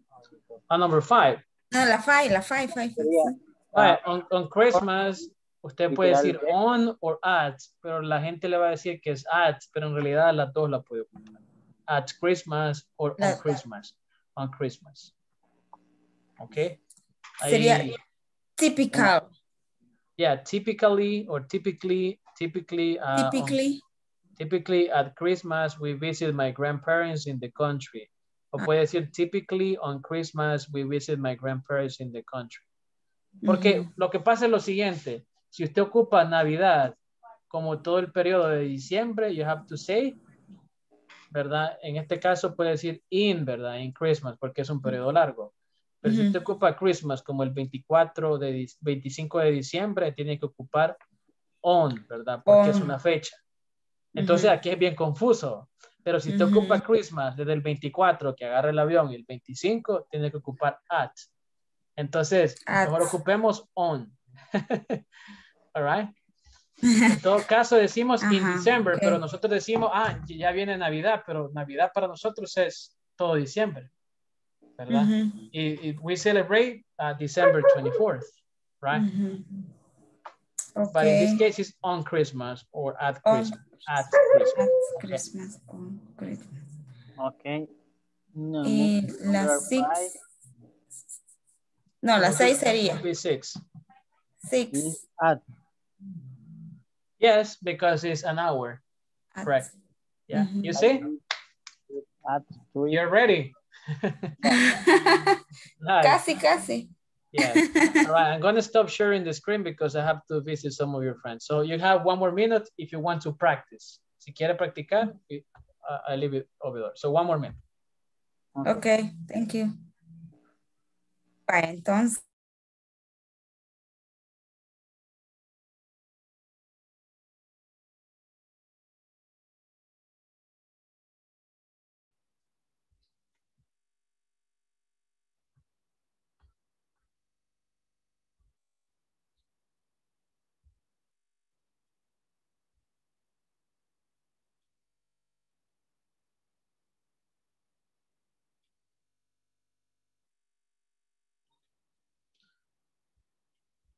All right. So welcome back, everyone.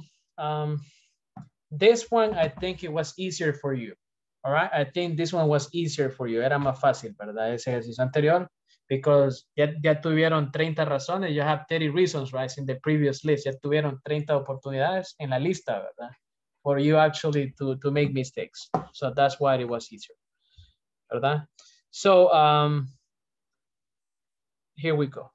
Okay. Let me minimize this. Let's see if I'm recording. Yes, I am. Okay. Este fue como trial and error, ¿verdad? Prueba y error. This one, right? So this one was like trial and error. And just like this, it's difficult for you to actually learn something, ¿verdad? Pero esto como estamos acostumbrando, ¿verdad? Entramos en conflicto aquí, ¿verdad? There was a conflict because of this, ¿verdad? Porque 30 phrases, it's a lot, right? It's a lot. But this one is easier. So, can I have a volunteer, please, who can read 1, 2, and 3? May I please have a volunteer, please? Okay, yes, Cesar, go ahead, please. 1, 2, and 3, sir. Just go like on my wife's birthday or in my wife's birthday and continue. Read the sentence. Thank you.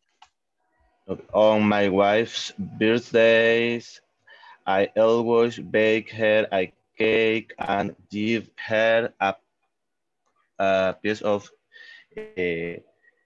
jewelry.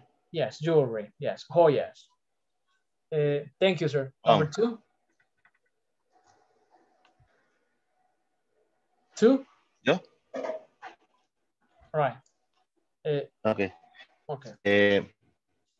Cinderella's carrier changed into a pumpkin at midnight. Correct. Cinderella's carriage changed into a pumpkin, calabaza, at midnight. Cenicienta. Okay. Number 3. Which shall we do tonight? Go to a concert or see a movie? X. Yes, correct. Or go to the English class, right? You don't have any option, right? Right, Eduardo? Yeah, you don't have it. It's COVID-19, ¿verdad? Está el coronavirus, so COVID-19, so we don't have too many options, right? Nice. So with tonight, it's an exception over there, right? It's an exception. Okay. So may I have, please, another volunteer for number 4, 5, and 6? It could be a lady, ¿verdad? Una voz femenina. It could be, right, a feminine voice. All right. No discrimination over here, by the way. All right. Yes. May I have, please, somebody? Or should I choose? Let me choose that. Let me choose. Who do I have in here? Si gusta, Catherine, you help us with number 4. Flor, number 5. And Claudia, number 6. Okay? Thank you. So go ahead, please, Catherine. Number 4. 45. Or solo 4. Number 4 only, please. Okay. We can move it to a house in yes. 3 months. Yes. But only if we can rent the apartment here. The apartment first. Thank you. So we can move to a house in 2 months, but only if we can rent the apartment first. Thank you. Yeah, that's perfect. Because you're talking about month, and that's how you do it. But, entonces ya vieron, esta es una idea para cómo utilizar in con meses, right? So you can say, I will have my vacations in 2 months or in a month and a half. Voy a ir a vacaciones en un mes y medio, right? You can say that, right? In month. All right, so I think it's Flor, right? Number 5.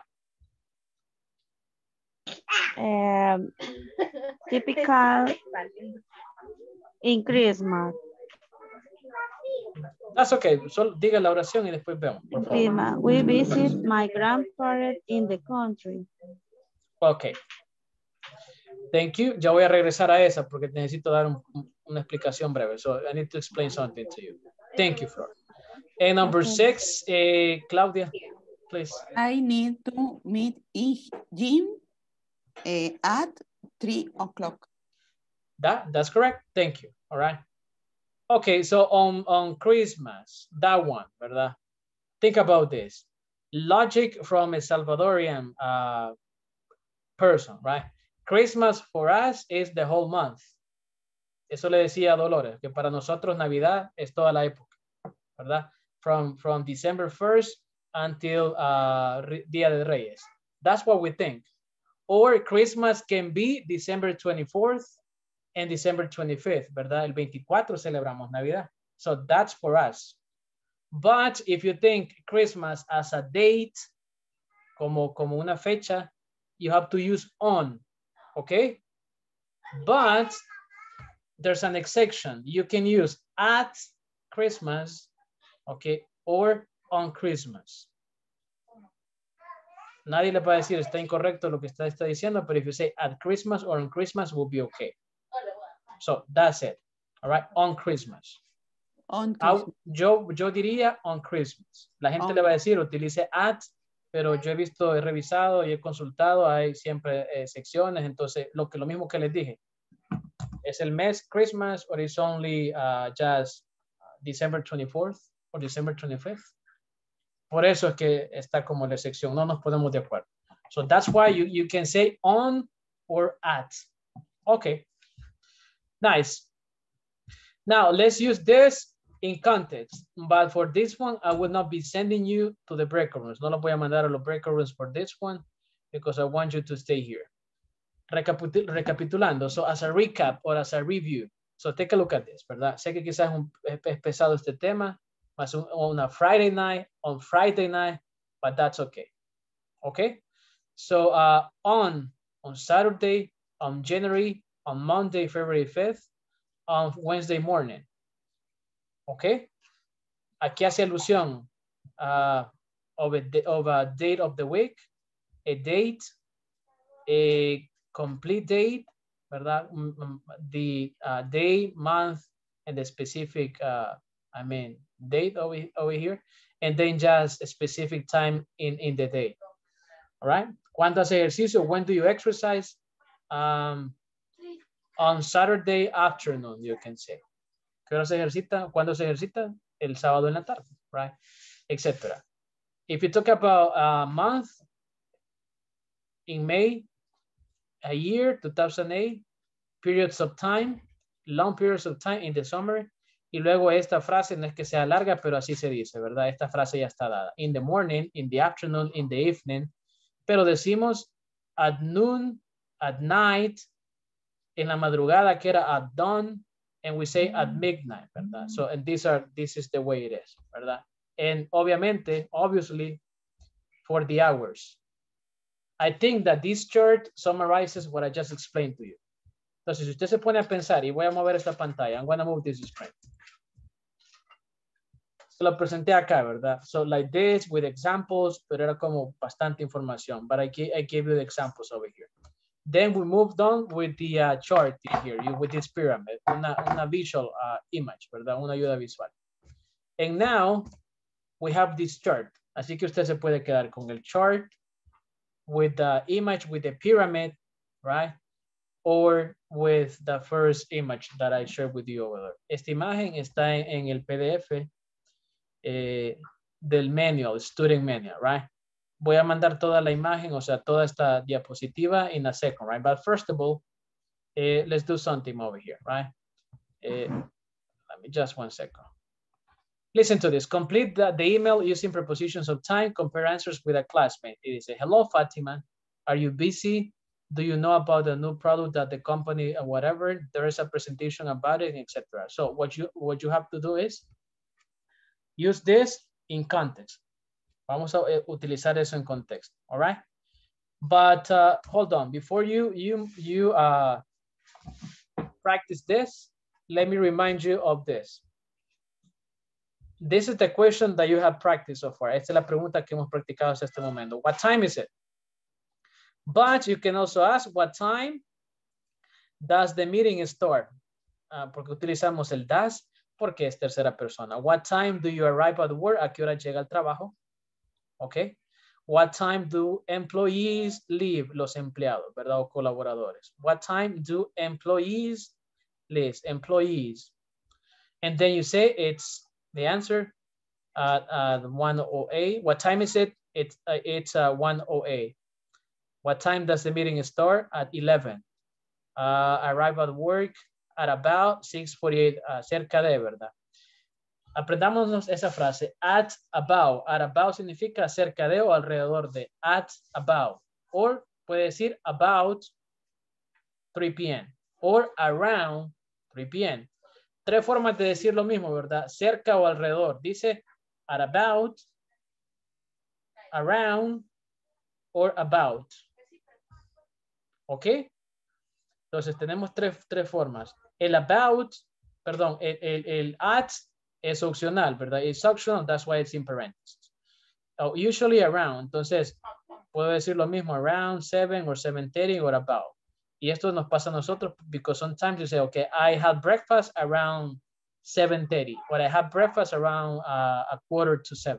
Entonces, when you don't specify, nunca vamos a decir siempre at or at. No. You have to be realistic over here. Why am I showing this to you? Porque, bueno, pero les voy a preguntar a ustedes, ¿verdad? ¿Qué creen que es mejor?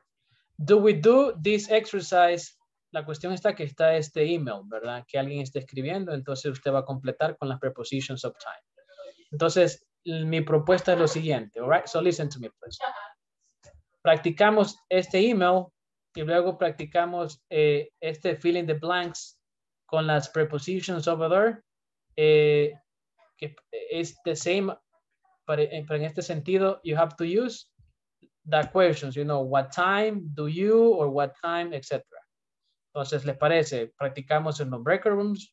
Les digo porque ya los mandé, ¿verdad? Entonces pueden estar cansados, but if you think that you can do it, lo hacemos en los breaker rooms. Yes?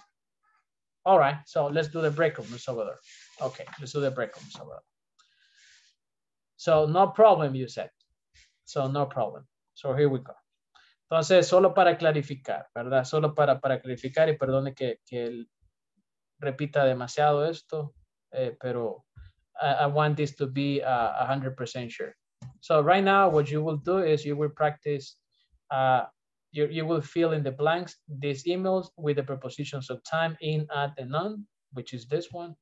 And then pay attention to this question, this structure. What time do you, or what time does, etc. Be careful with the prepositions over here. And then all you have to do is just fill in the blanks. Like, for example, there is a recruitment of new employees on Tuesday. Really? Now take a look at the response, or the answer. So really, what time does it start? Be careful. Tengan cuidado if you're gonna use does, or if you're going to use do. Fíjense en el sujeto, in the pronoun, and take a look at the verb. Now, you know, the verb and the subject will give you the clue, ¿verdad? El verbo y el sujeto les va a dar la pista si va a utilizar do or does, pero siempre va a comenzar la pregunta, what time? ¿A qué hora se baña? What time do you take a shower? ¿Ok? ¿A qué horas llega ella a trabajar? What time does she arrive at work, etc. Voy a mandarles estas capturas de todo eso. I'll be sending this to you in a second. But right now, let me send you to the breaker room, and then we take it from there. Okay? So here we go. And all right, please join the breaker rooms. Okay? So I'll see you around. So see you around.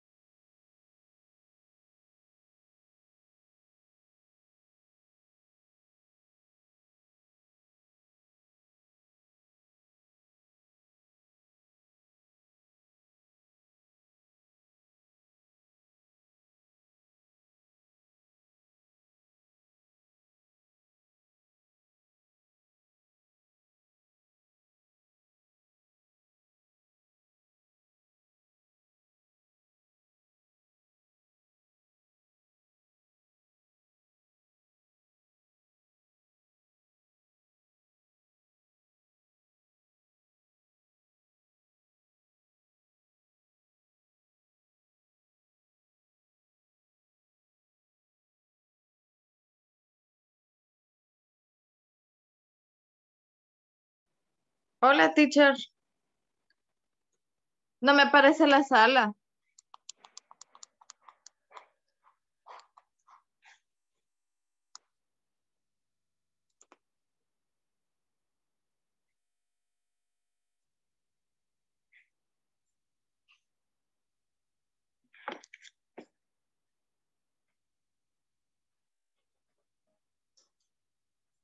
Ay, ¿se perdió?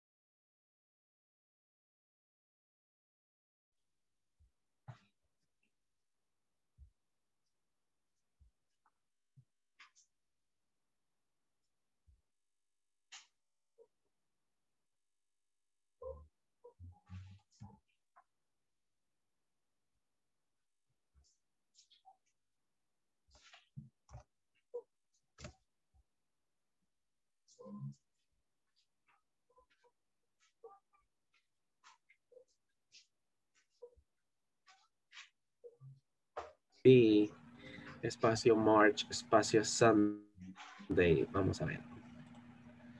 Sí, sería in There's another March presentation. on Sunday. Ay, ya no está comparando. It would be. Porque es in March on Sunday and I can't touch day. March on Sunday. Yeah. O sea, estamos hablando Yo creo que de un mes y de un día. Correct. In March on Sunday and I can't that day. Solo eso era. Yeah, no. This is the first one, sir. Ajá, que estoy buscando. All right, so, but let's do something, please, if you don't mind. Aquí está. Yes. Ajá. Yeah, could you read the paragraph? Yeah. Sir? Thank you. Okay. Hello, Fatima. Are you busy on Monday afternoon? Do you know about the new product that the company launches? There is a presentation about it, and it sounds very interesting. It starts at 6:30.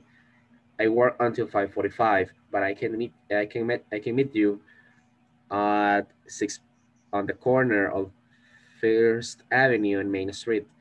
What do you think? There is another presentation, but it will be in March on Sunday, and I can't that day. Let me know. Bye. No había visto eso. Let me know. Bye. No se lo escucha. I'm sorry. See, it's a lady writing the email, so she writes a lot, and she writes a lot of details. So I would just go. So hi, there's a meeting this day. So see you. Bye. That's what I would do, right? Yeah.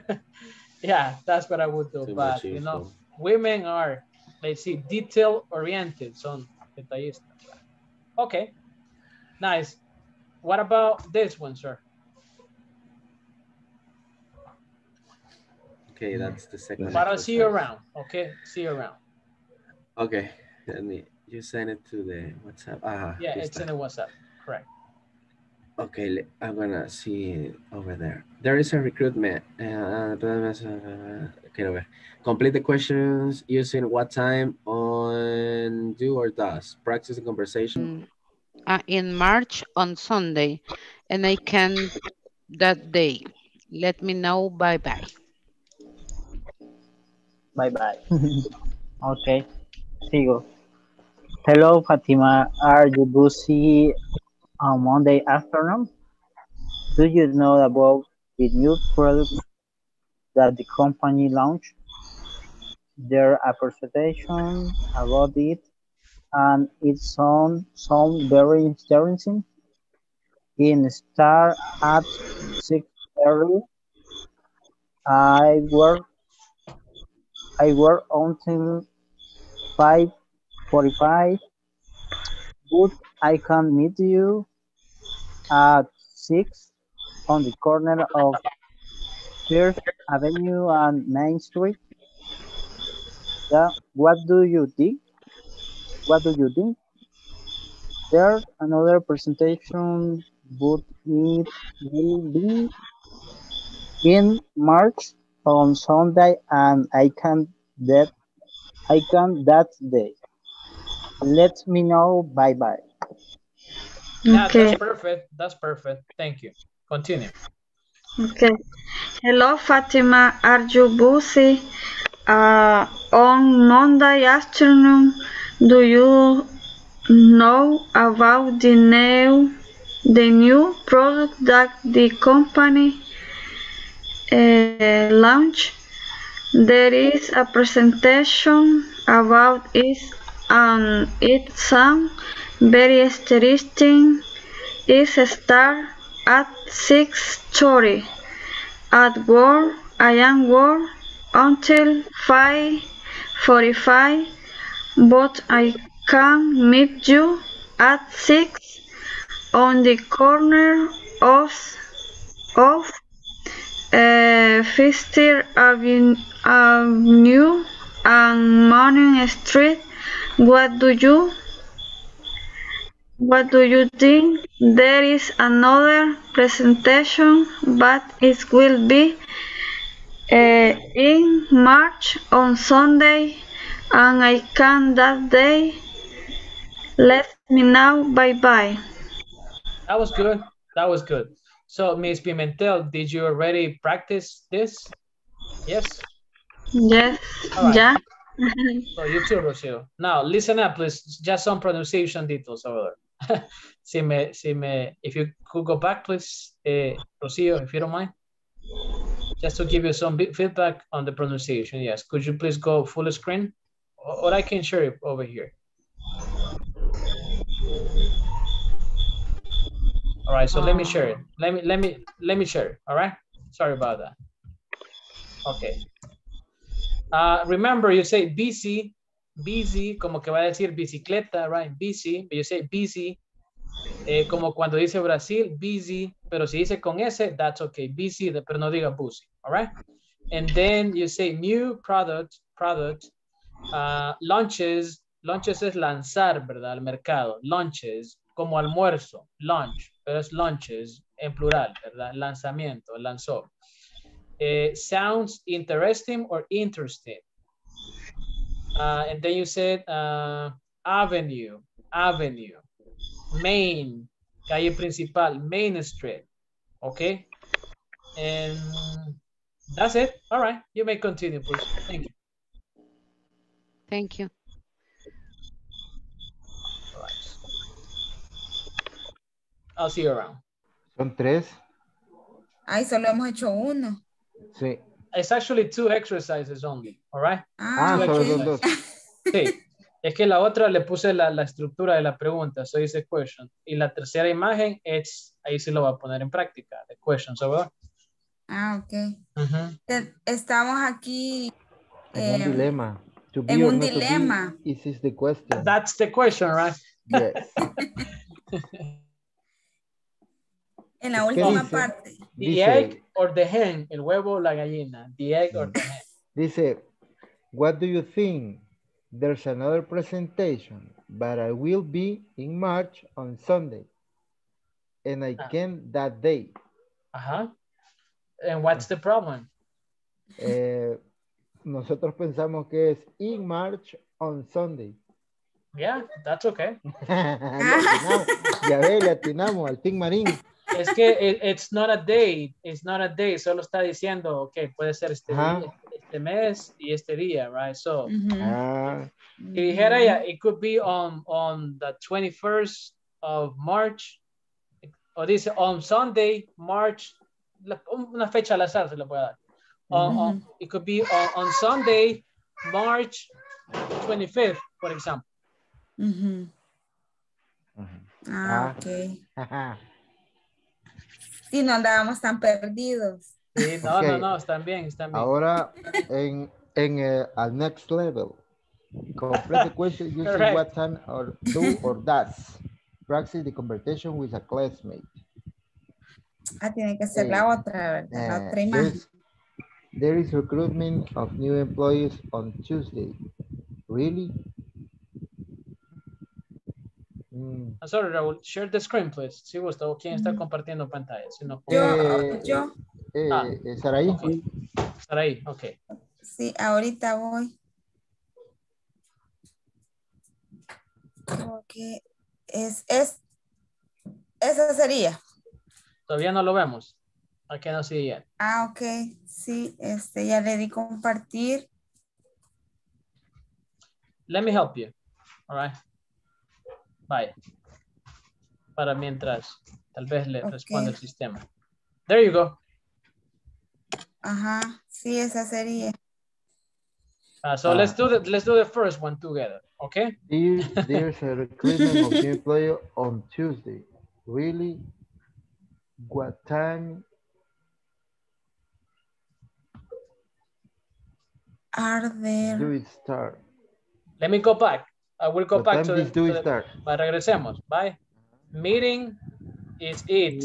En pronombres tercera persona, mi mi lapicero, mi chucho, my cat, is it. Un evento, meeting, a class, it. Ok, it. Mi casa, it. Objeto, cualquier cosa, evento, algo, it. Que no sea persona, right? It's it. Para mí es Like the what time movie, is right? that? Like the movie, right? Think about that. Excuse me? What time is it? Ajá, what time is it? ¿Qué hora es? Está haciendo referencia a la hora. What time is it? It es la hora. Right? Okay. So now, that being said, but in this case, tienen un verbo. Sería, what time do it start? Does start? Do it start? Vaya, comencemos, no, pero le menciono que va a ocupar el auxiliar, pero ahí tiene que conjugarlo, si es do or does. A mí que es do.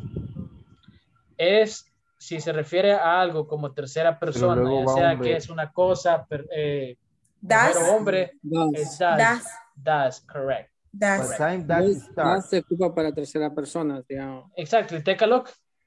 Yo le pregunto, what time does the meeting start? Y le vuelvo a hacer la pregunta y reemplazo meeting por el it. What time does it start? ¿Cuál es la lógica de un pronombre que sigue después del nombre? Por eso es que se llama pronombre. Después de, por ejemplo, yo digo, where, le hago una pregunta como que a Saraí de usted, Raúl. Le digo, Saraí, where does Raúl live? ¿Dónde vive él? Y usted me va a decir, he, ya no me va a decir Raúl, me va a decir he. Entonces, porque ya mencionamos el nombre, ¿verdad? Where does Raúl live? Me va a decir, he lives, he. Ya, me dice, ¿verdad? Entonces, le va a poner el verbo y le va a poner ese al verbo. Third person. Cuando hace la pregunta, si es una yes, no question, yo le pregunto, tiene, digamos, usted una hermana, Sara, yo le pregunto, does your sister work? Trabaja su hermana. No es de mi incumbencia, ¿verdad? Pero I'm asking you, does your sister work? Tercera persona. Entonces, cuando ella me dice, yes, she works, etc. Yo le pregunto, ¿y a qué horas comienza a trabajar? So, what time does your sister start working? Or start work? Entonces, ella es tercera persona. Pero si yo le digo, ¿qué hora es? What time is it? Ahí termina. Porque hago referencia a it de la hora, pero si es una acción, ¿a qué horas hace tal cosa? What time do you have lunch? ¿Verdad? Voy a decir, what time do you? Si le pregunto que si Oscar a qué horas almuerza, le pregunta a usted. So, Saraí, what time does Oscar have lunch? Or what time does he have lunch? Ajá, okay. That's the logic. Sería his lunch. Ahí sería, what time does it start? Does it start? What time does it start? ¿El qué? El recruitment for new employees, ¿verdad? El reclutamiento va a comenzar a esa hora. So that's the logic. You see? On number one. The recruitment of new employees on Tuesday. Vamos a dejar currículo, ¿verdad? ¿A qué horas comienza? Okay, and number 2 is let's meet for the meeting on Wednesday. So I'll see you around because I have to help somebody else over here. Okay. All right, so let me just 1 second. All right. And let's meet for the meeting on Wednesday. Great. Complete. Hi, teacher. Hello, hello. Hello. Ya terminamos, pero tenemos una gran duda. Tenemos una duda. Yeah, tell me. Yeah, what is it? En la número 4, nosotros decidimos por do. Por do. Let me see. Okay, Wendy. Wendy, do you want to have dinner with me after the workshop? Gran indirecta. El atarrayazo. Para el 14. La más quemada, dice. Okay, so yes, but. Yo no oigo. What time? What time do? Yes, but.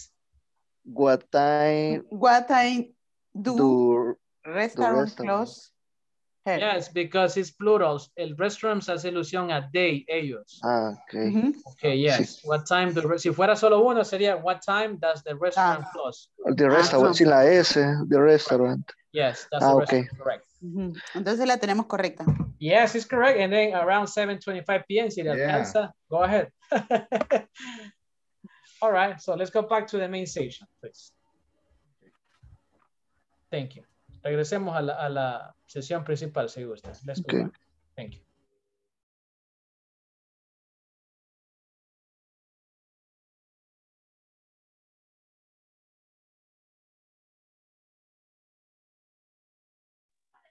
All right, so welcome back. Yeah, it's almost time for us to rest, okay? It's almost time for you to rest. So on a Friday night, ahora ya van a decir, ¿verdad? On a Friday night, on a Saturday morning, on Sunday morning. Voy a la iglesia on Saturday morning, ¿verdad? Etcétera, etcétera. Voy a comer pupusas a los planes on Sunday afternoon. Ya quisiera. Okay, that happens. Okay, and visito a mi familia on the weekend, ¿verdad? You say that. Okay, let's see. Empiezan a llegar, ¿verdad? Empiezan a llegar. Let's see over here. Okay.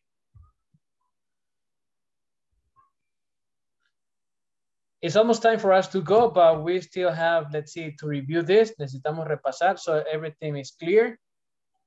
May I have, please, one volunteer to help me read the email paragraph? Un participante, ¿verdad? My friends, to help me read the whole paragraph. Que me lea, hello, Fatima, until let me know, bye-bye. Yeah? So who can say me, please? Yo. Flor, thank you. Go ahead, please. All right. Hello, Fatima. Bye.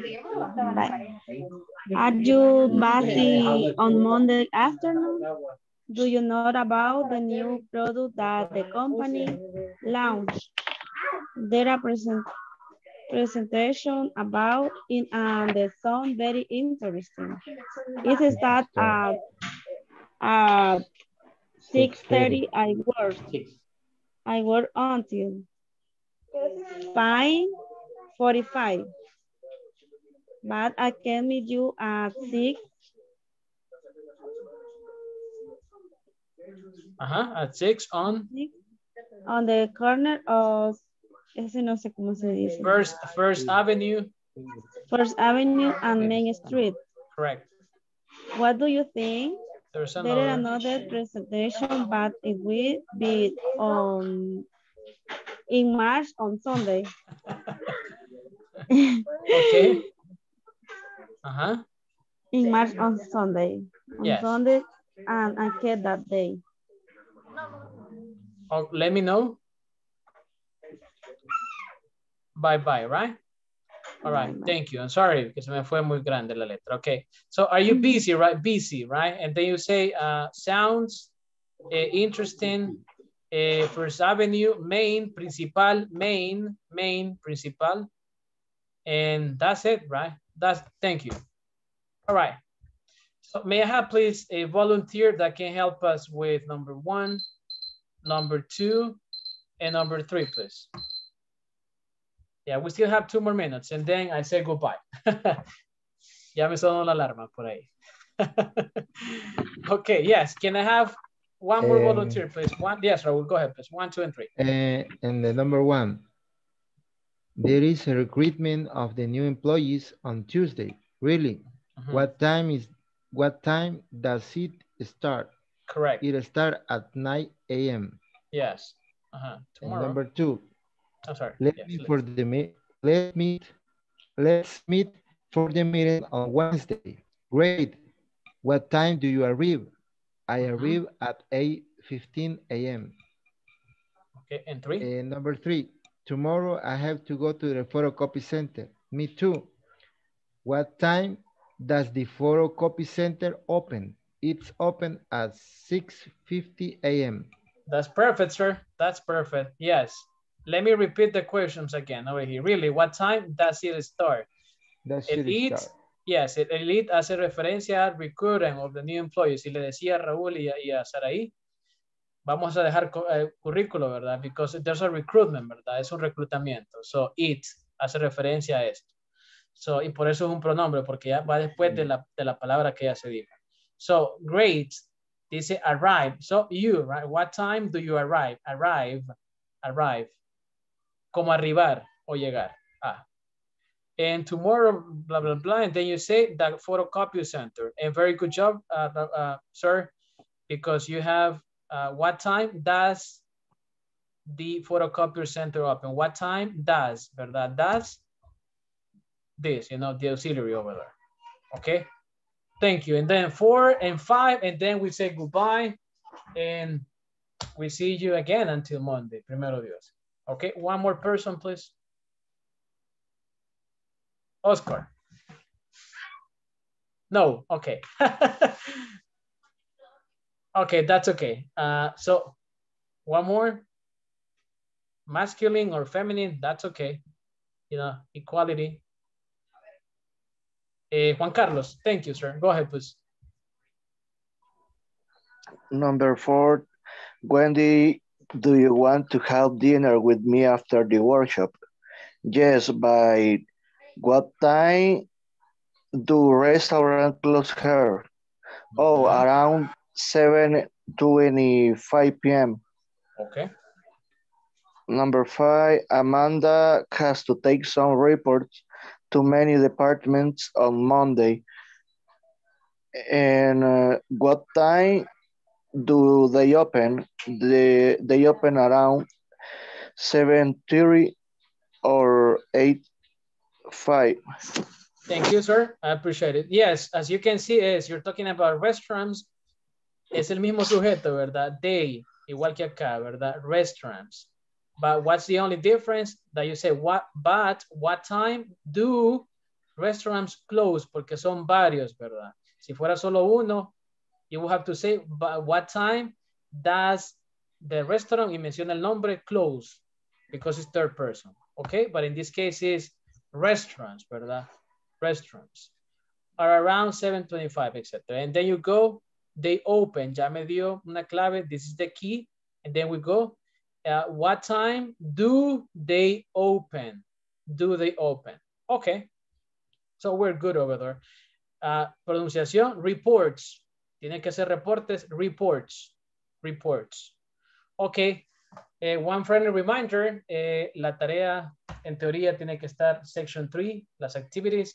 Most of you already did it. La gran mayoría ya lo hizo. So thank you very much. On Monday, we will start with section 4, the last week. Llegamos a la última semana, casi. Y tenemos la section 4 y el final exam. But some of you, voy a mencionar nombres como Flor, que me dijo que ya la terminó. I know that some of you already finished everything, which is great. Have a great weekend and see you on Monday night. Okay? Nice. On Monday night. Thank you. Have a great night. Good night. Good night. Good night. Good night.